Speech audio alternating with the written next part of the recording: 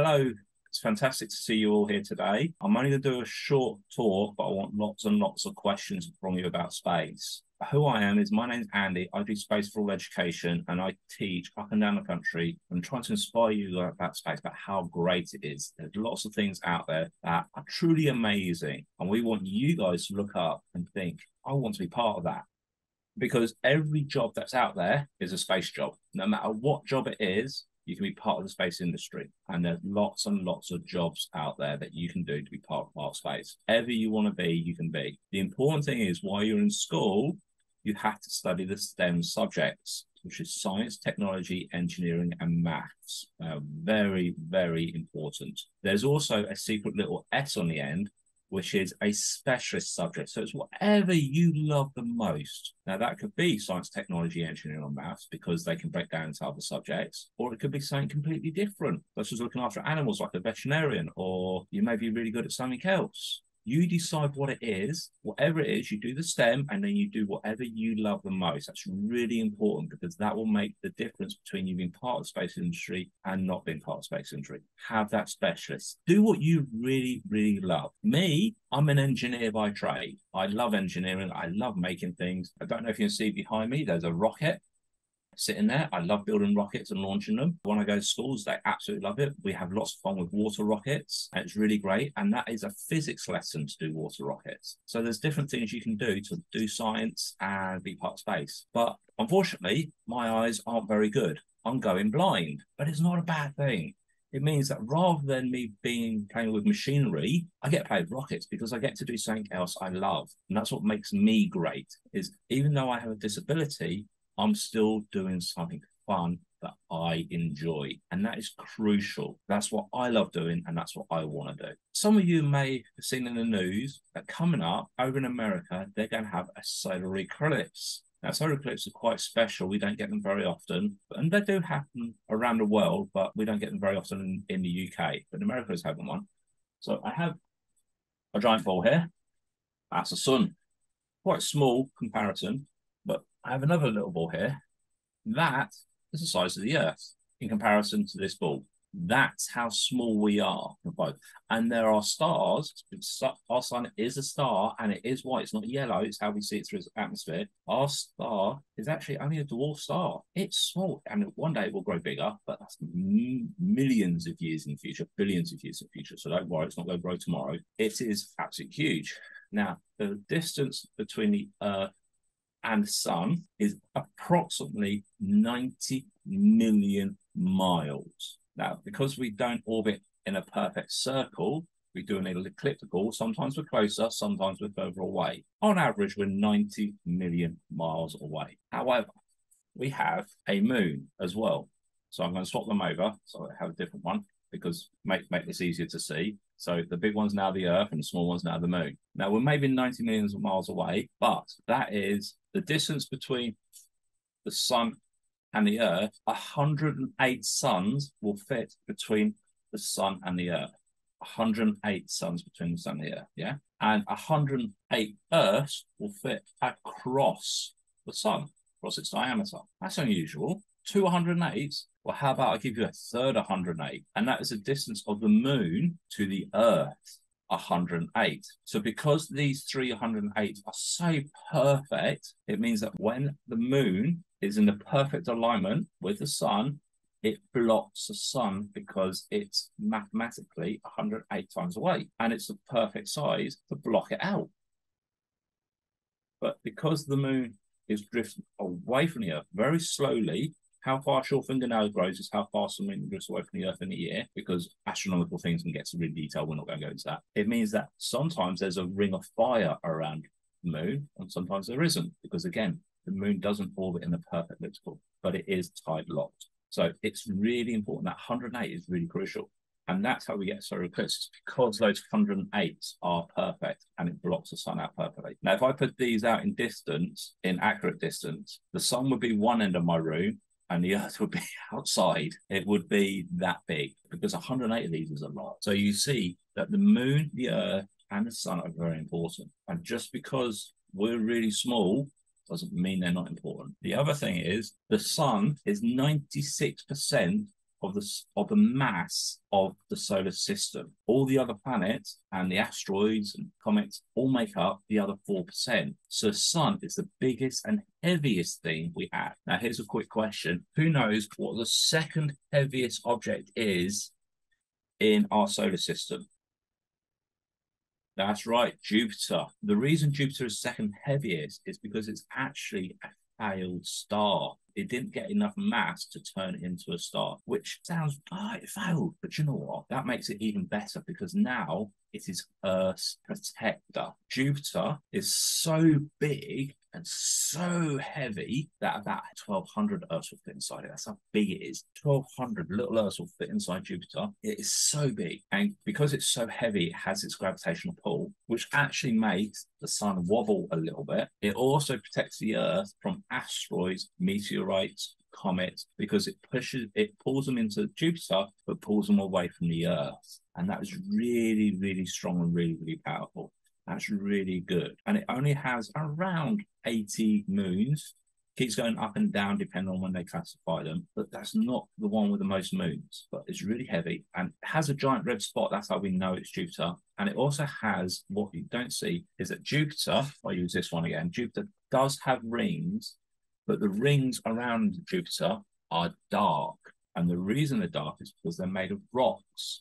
And we can't see those rocks. And those rocks are meteor asteroids, comets that break up and then go into orbit around it, and we don't see it. The next planet is obviously Saturn, and we see those rings because those rings are made of ice. It makes it different, doesn't it? Ice is shiny, but because they're ice and some of the rocks go between them, so we get different colors depending on how the light reflects. However, Saturn's gravity isn't as strong. The reason being is because even though Jupiter is extremely heavy and makes the sun wobble, Saturn is very light. And if you put Saturn in a bowl of water, it'd actually float. Wow, planet that would float. So the rings would sink, but the planet would float because ice, rocks all sink when they go into water a little bit. Some of the ice would stay on top, depending on how heavy they were, but the heavy parts would go down. You just see the tips of them. How did Saturn's get rings made of ice? Well, that's one of the questions we're not 100% sure on. About 4 billion years ago, when the solar system was being formed and the sun was about 4.5 billion years old, there was lots of different things in the atmosphere around the sun. And depending on how they created and formed, depend on where things went. And we think that the water was pushed away because when the sun was formed, it went boom and pushed light stuff away. So some of the heavy stuff, like the rocks, when you drop a rock in the water, it sinks right to the bottom, was too heavy to push away, which is why we have the rock planets at the front. And the heavier gases was pushed further away because it was able to push them further away, and they created the planets. And water was light, so it got pushed away and therefore made the rings. But we're not 100% sure exactly how that happened, but that's what we think happened. But Saturn just had a new study done about how many moons it has now. I wonder, does anyone there know how many moons Saturn now has? Because it's gone up a lot. There is 146 moons around Saturn now. And these moons, we've discovered them because Jupiter breaking up asteroids, meteorites, some of these rocks floating around and they get caught in either Jupiter's gravity pull or Saturn's gravity pull, because they are quite close together. Even though they're millions of miles apart, they are very close together. They go into the rings of Saturn and they clump together and they make new moons. So some of these moons are tiny, tiny, tiny, tiny, but some are really big, like Europa. It does depend on things. And it's really, really important that we look at these different things to know how they change. How small is Mercury? Mercury is, I think I have the size of it just here, just by chance. Diameter is 3,000 miles. Now the Earth, 7,000. So it's quite small. It's about just under half the size of the Earth. Now Mercury is getting closer to the Earth, getting closer to the sun. Its days are around 52 days long. So it rotates so slowly. And because when it's facing the sun, it's really, really hot. So the sun's hitting it on one side. But on the back side, because it's going that way, the back is really, really cold. So it's not the hottest planet. But all these solar explosions and all the heat hitting it here gives it lots of dimples, but because the back has no heat, we often get things pulled into the sun because the gravity of the sun is so strong. It ends up with lots of meteorite impacts on the surface. So there's lots of dents into it. Which planet is the hottest planet? It's actually the second planet from the sun called Venus. And the reason it's known as the Earth's twin, it's very bright and it's so hot because it's got a very, very thick atmosphere around it, which traps the heat in. And what generates the heat on the surface is it has lots of active volcanoes, which are constantly spewing lava onto the surface, and sulfur, which is a very dangerous gas, and it's very smelly. So it smells like rotten eggs. And because this thick atmosphere, it traps everything in, it's the hottest planet. It's over 400 degrees hot on the surface because of that. We did have a probe that landed on Venus once, and it lasted about 20 minutes before it melted. It was like an ice cube on there. It sat on there, it just slowly melted away, and then it was gone, and it couldn't send any more data. Does that mean Neptune is the coldest planet? Yes, it is one of the coldest planet, coldest large planet, but it's a gas giant as well. So the closer you get to the middle, the hotter it is because it's spinning so fast, and it's gas, so it's holding that gas in. So because it's gas, there's no real surface. So yes, it is very, very cold. Do you believe in aliens? Yes, I do. I do believe in aliens because every star out there, before about 40, 50 years ago, we thought that there wasn't many exoplanets, and they're very hard to find. Now, because we've got new telescopes and everything like that, we're realizing that every star has planets. So if every star has planets, we can't be the only planet out there. We have discovered around 6,000 exoplanets, and several hundred of them have the potential to support life. Some we have discovered produce gases that can only produce by what we call a breathing system, such as us breathing out carbon dioxide. It can only produce the same way, like algae produces it. So we do think there is alien life out there. We just haven't found it yet. Maybe it's found us, it hasn't come near us yet. You've got to remember, some of these stars are millions of miles away, and when we talk about a light year, it's looking at us, it's looking a year and a half. But if these are 70, 80, 90,000 light years away, when they look at us, they're seeing the dinosaurs. So when we look at them, we may not be able to see them because they could be already on the way. We don't know. What do you mean by a light year? That is a brilliant question. The light that's on the sun, how long do you think the light from the sun takes to get to the Earth? When you turn on light in your classroom, it's very, very quick. But you've got to remember, we're talking a few million miles that sunlight to travel to get to us. Hundreds of years. Actually, no. It only takes 8.5 minutes. So if the sun suddenly went black, we wouldn't see it for 8.5 minutes if someone turned the sun off. When they turn it back on, it'd take 8.5 minutes for sunlight to reach us. When you look at the sun outside, and you can see it with cloud cover, don't look directly at the sun if you can help it. You're seeing it 8 minutes in the past. So you're actually looking at time travel. So when we're talking light years, we're looking at how far that light will travel in a year. And that's a few billion miles. So it's easier to say a light year than it is to say, right, in this many billions miles. No, it's a light year. How big is the sun? The sun is 825,000 miles across. What was the first planet we found in the solar system? Right, the first planet we found was actually Venus and Mars. They were found very close together because they were very bright and very close to us. Venus being closer, Mars because it is a red spot in the sky. So we found them through telescopes that way. The moon, we never 100% sure. We actually don't know when the moon was first discovered, but we know it's always been there. How do planets stay up in a solar system and not collapse? If you lay everything flat on the table and the sun in the middle, it's very heavy. Jupiter is a very heavy planet as well, and it slightly pulls on the sun because it's so heavy, and it makes the sun wobble. So therefore, the gravity of those two keep everything away from the sun so it doesn't fall in, because it's pulling us back, not into the sun, because Jupiter's pulling us away. And the other planets are so far away, they're trying to fly away from Jupiter, but Jupiter's trying to pull them back in. And that's what keeps us all nice and stable.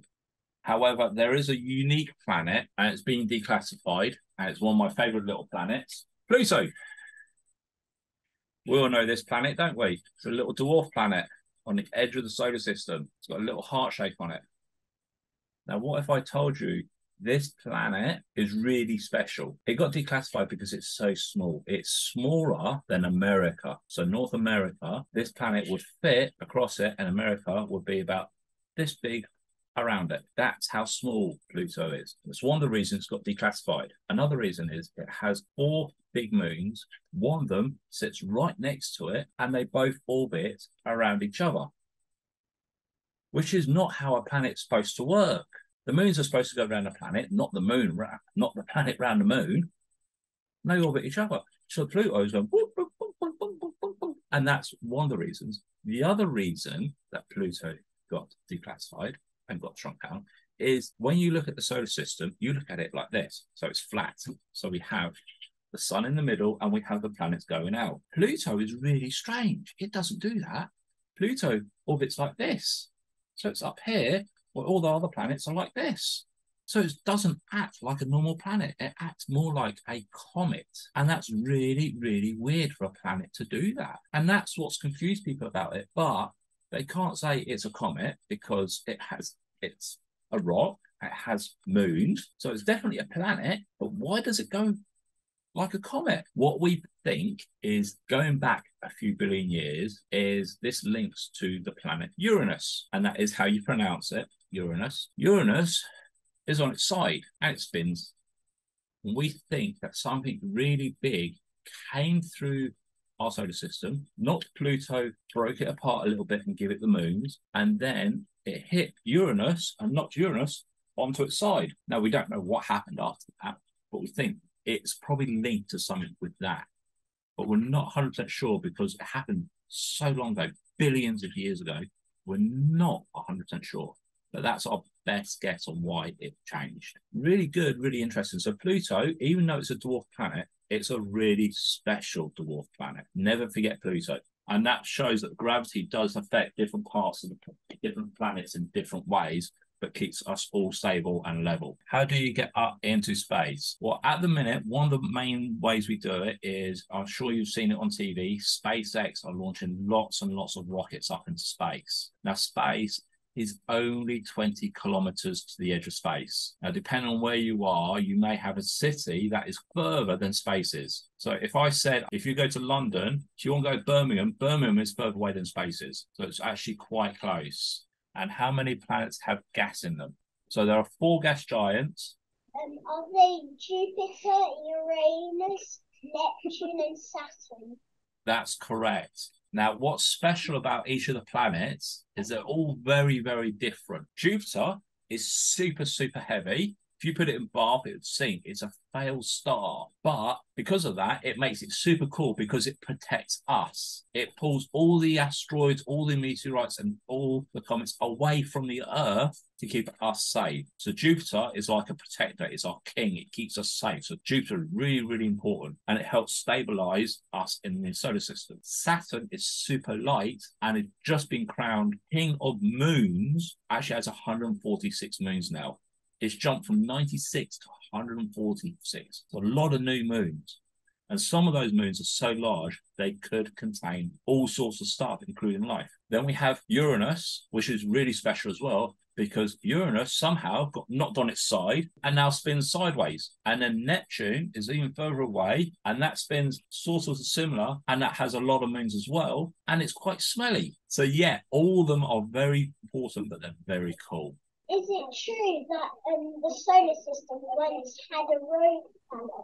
It may have a rogue planet. We don't know. There's a such thing that's called a planet 9 or planet X. Scientifically, mathematically, we know there's something else causing gravity pull on the solar system. But for some reason, we can't find it. So there could be a rogue planet. We don't know, but there are rogue planets out there that don't have a sun. Their planets just floating around, waiting to get pulled into a solar system when they come close enough. There are about 6,000 exoplanets, and these are planets outside our solar system that have been discovered, and most of them are around stars. What is the largest volcano on Mars? Olympus Mons. It's the biggest one, and we can see it. When you look at Mars, you will see it on the surface. It's so big. It's 4 times larger than Mount Everest. So it's really, really big and really, really cool. But it's not active to our knowledge. If one of those planets that float around the solar system get into our solar system, could it knock off one of our planets? No. They spin round so amazingly because of Jupiter and Sun affecting each other. As Jupiter's so heavy, it pulls everything around. So Jupiter is pulling us away from the Sun is pulling us into the Sun. If another planet came into that, it had to get past Jupiter, and Jupiter's gravity will pull it away from us to keep us safe, so it wouldn't hit us. But it could mean that it will shift us in our orbits a little bit because it would be another mass in the solar system. So when you drop a pebble in the water and then you drop another pebble, those ripples change, don't they? And that's how it could affect us, is it could affect those ripples.